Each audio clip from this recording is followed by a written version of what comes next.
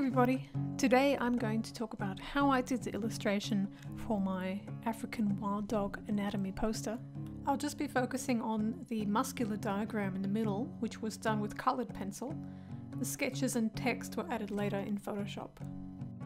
I was inspired by my latest trip to Zoo Berlin.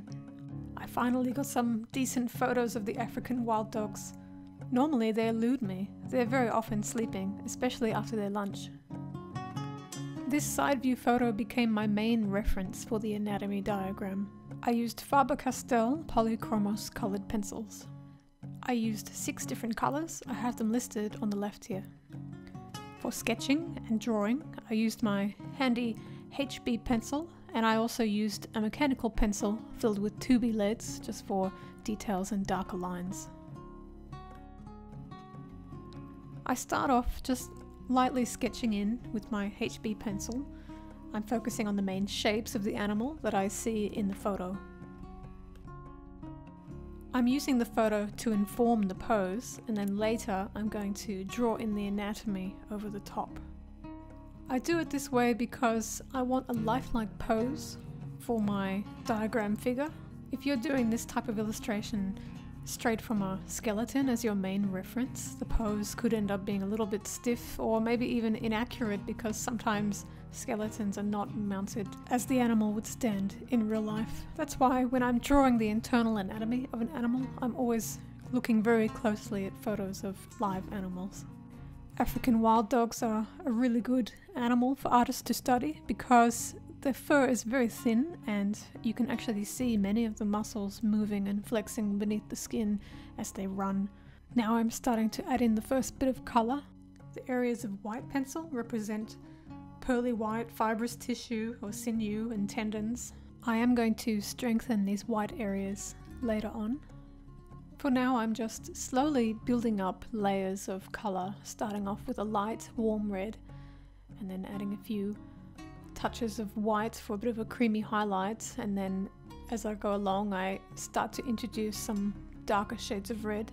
Coloured pencils always have to be carefully built up in layers. Each layer needs to be quite light and soft, otherwise the paper quickly becomes overburdened and you'll find that it just can't pick up any more colour variations. It's much better to build up a pencil artwork with many soft layers of different colours rather than go in too heavy with just one colour, otherwise your end result may look very flat. I'm often asked how I find reference material for this kind of anatomical illustration, and by that I mean photos and diagrams of animal musculature. There are many books on this subject. They're often used by veterinarians and surgeons. There are some animal anatomy books that are more targeted at artists. Whenever you have the opportunity, it's good to collect these books or make photocopies. Check in libraries, secondhand bookstores, and also eBay. You might find many of these books quite cheap secondhand. And then of course there's good old Google search. You might find something there. Most importantly, you need to work from a variety of sources. Don't just use one diagram to copy the muscles, because if there is an error there, you're only going to duplicate it. You need to cross-reference between different diagrams, photographs, video footage, and then there are some species for which you'll just never find anatomical diagrams for. They're just too obscure, too rare, which was the case for this African wild dog.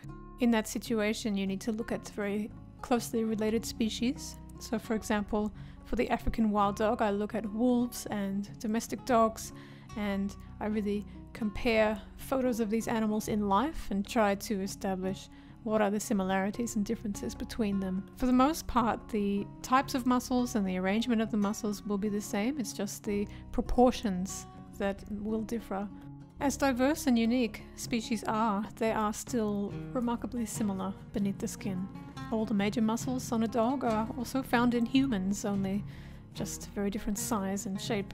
But it's still important to pay attention to detail. Otherwise, you might miss some important differences between closely related species. For example, did you notice that this African wild dog does not have dew claws, unlike most domestic dogs? They have only 4 toes on each foot.